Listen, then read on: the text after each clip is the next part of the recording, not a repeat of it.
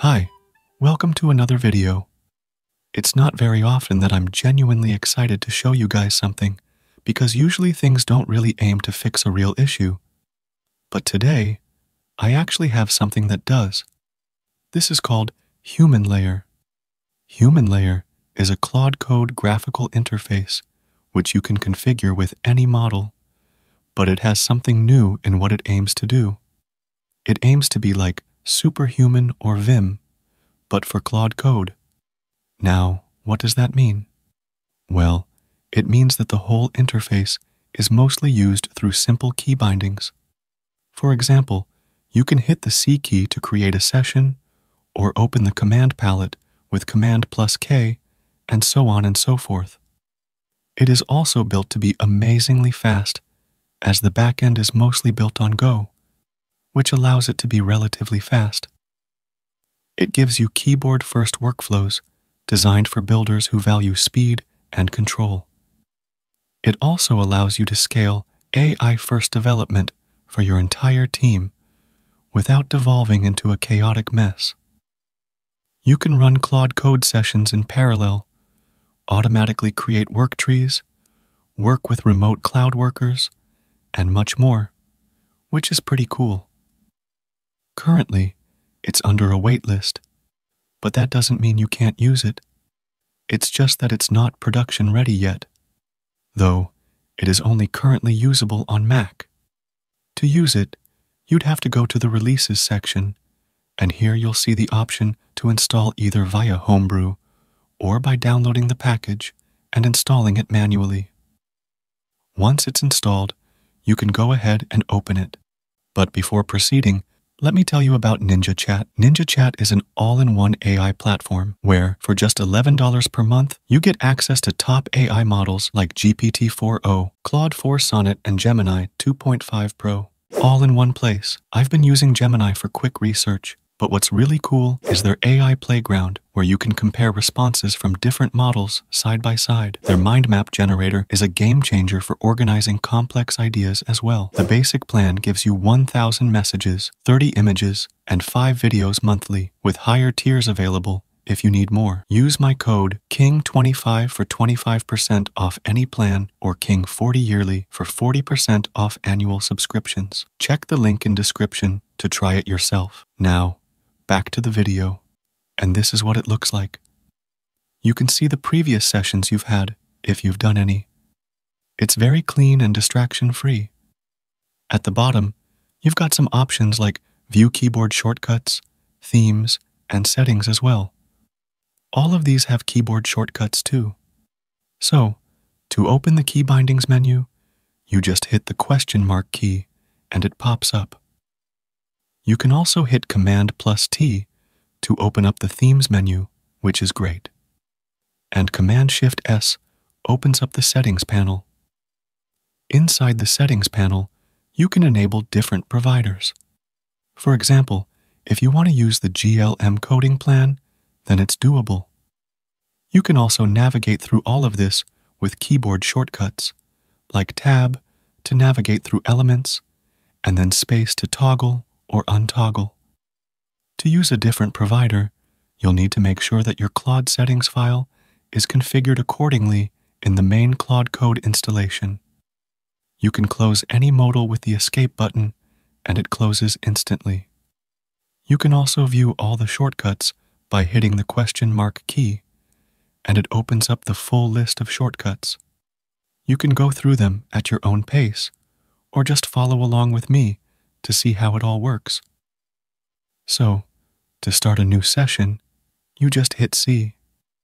This will open the modal that lets you create a new session. Here, you'll enter the directory where you want it to work. Then you can enter a title if you want to give it a reference name. After that, just enter the prompt. Basically, what you want it to do. For example, I'll ask it to make a simple Minesweeper game. I don't want to stress test its capabilities, since it just uses Claude Code in the backend anyway.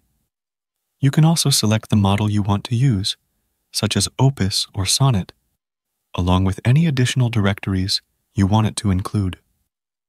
Once everything is filled in, You just hit Command plus Enter, and it gets started. Now, here you can see the main interface.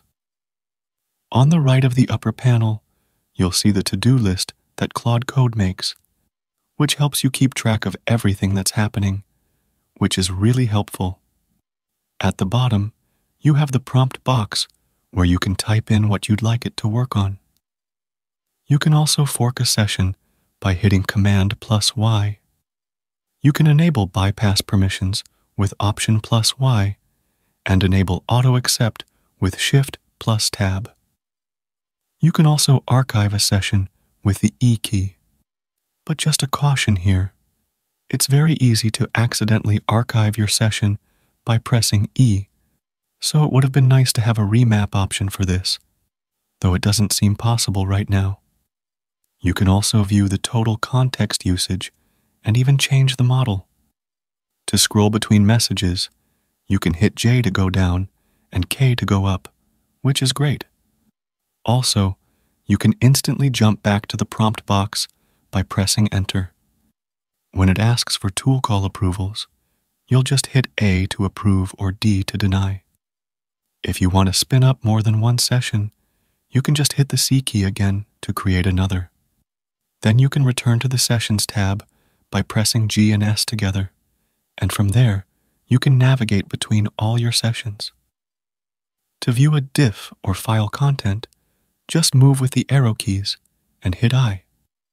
It shows you the file's content or the diff of changes, which is also great. If you want to copy a response, just navigate to that message and hit Y, and then you can paste it somewhere else, maybe for checking errors. If you're ever lost in a long thread, you can hit Command+Shift+J, and it'll jump you straight to the latest approval section, so you know where the action is needed. Archiving sessions is a really neat way to keep your workspace clean. It allows you to save completed sessions out of the way while keeping them stored for future reference. That way, you still have everything saved without cluttering your main interface. I recommend archiving with the E key once a task is finished, and then just start a fresh new session. Also, the fork session option is something many of you will appreciate. You can select a specific message in your thread and then fork from there, creating a new branch. This keeps your main session intact while allowing you to branch off into a new idea or direction, while still keeping the context of everything that happened beforehand. This is a feature I've seen in a lot of chat interfaces, and it's awesome to see it here too. I think many of you are really going to like this. One limitation right now is that you can't yet use custom slash commands or agents interactively. By interactively, I mean you won't see autocomplete tooltips as you type. However, if you do type out the command correctly, it will still work.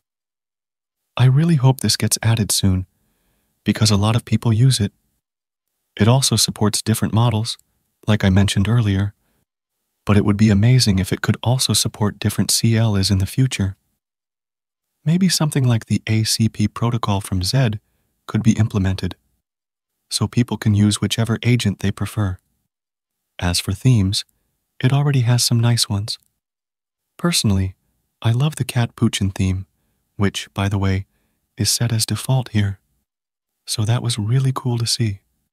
You can check out the full list of key bindings to see how you can really maximize your workflows. Unfortunately, you can't remap the keys yet, which is a bit of a letdown. I hope that gets added because people like having customization. Like, some prefer to keep their key bindings focused on one hand for speed. That would make this much more flexible. And that's pretty much it.